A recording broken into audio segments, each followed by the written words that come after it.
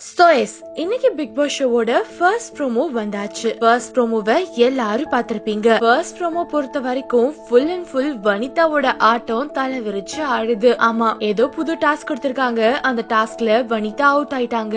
So out ஆனதுக்கு அப்புறம் இத சாக்ஷிக்கே கொடுத்துருங்க, என்னால முடியாதுன்னு வனிதா சொல்றாங்க. அதுல தர்ஷன் கொஞ்சம் டிஸ்டர்ப் ஆகி, ஏன் அவுட் ஆனதுக்கு அப்புறம் சொல்றீங்க, இதெல்லாம் ஒத்துக்க முடியாது, அவுட் ஆனதுக்கு அப்புறம் வந்து கேம மாத்தலாம் அப்படின்னு சொல்றது துளி கூட அக்செப்டபிள் கிடையாது அப்படின்னு சொல்லும் போது வனிதா பயங்கர பீக்குக்கு போயிடுறாங்க. வனிதாவுக்கு வீட்டுல இருக்க யாரு என்ன பேசினாலும் கவலை இல்ல.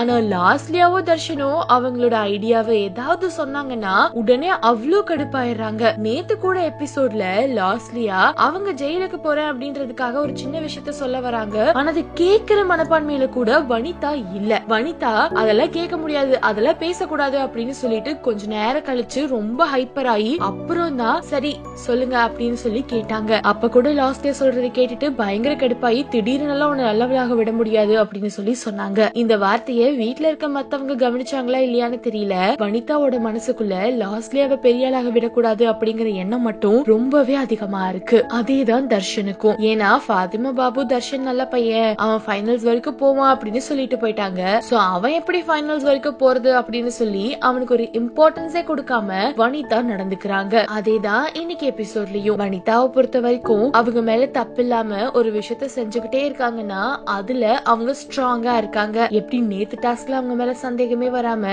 அதை கம்ப்ளீட் பண்ணி முடிச்சாங்கல்ல அந்த மாதிரி. ஆனா இன்னைக்கு டாஸ்க் கொடுக்க போறதுல அவங்க அவுட் ஆகுறதுனால உடனே அந்த கேமையே கழிச்சு விட பாக்குறாங்க. வனிதாவுக்கு பயந்துட்டு வீட்டுல இருக்க ஒருத்தர் கூட நேத்து வாயே திறக்கலையே. சரவணன் டாஸ்க்ல இன்வால்வ் ஆகல அப்படின்னு சொல்லி அபி சொல்லும் போது வீட்டுல இருக்க யாரும் எதுவுமே சொல்லல. அதுதான் வனிதாவோட பிளஸ் பாயிண்டா இருக்கு. வனிதா அத்தனை பேர்த்தையும் அடக்கி அவங்க கைக்குள்ள வச்சிருக்காங்க. அதுவும் அவ்வளவு பேரும் பயத்துலதான் அமைதியா இருக்காங்க, எங்க நம்ம மரியாதை போயிடுமோ அப்படின்னு. நிச்சயமா இந்த தடவை எலிமினேஷன்ல வனிதா எலிமினேட் ஆகலனா விஜய் டிவிக்கு பெரிய ஆபத்தா இருக்கு. சரி நீங்க சொல்லுங்க, வனிதா எலிமினேட் ஆவாங்களா இல்லையா? உங்களோட கமெண்ட்ஸ கீழே இருக்க கமெண்ட் பாக்ஸ்ல கமெண்ட் பண்ணி என் கூட ஷேர் பண்ணிக்கோங்க. அது வரைக்கும் சினி உலகமே சப்ஸ்கிரைப் பண்ணாதவங்க இப்போ சப்ஸ்கிரைப் பண்ணிக்கோங்க. ஸோ இனியோட பிக் பாஸ் ஹைலைட்ஸ் என்னென்னு சொல்லிட்டு இந்த வீடியோல பார்த்துடலாம்.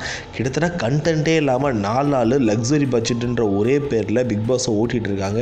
பெருசாக சண்டை சச்சரவுன்னு சொல்லிட்டு வீட்டுக்குள்ளே எதுவுமே நடக்கல, எல்லாமே ரொம்ப ஸ்மூத்தாக போகுது.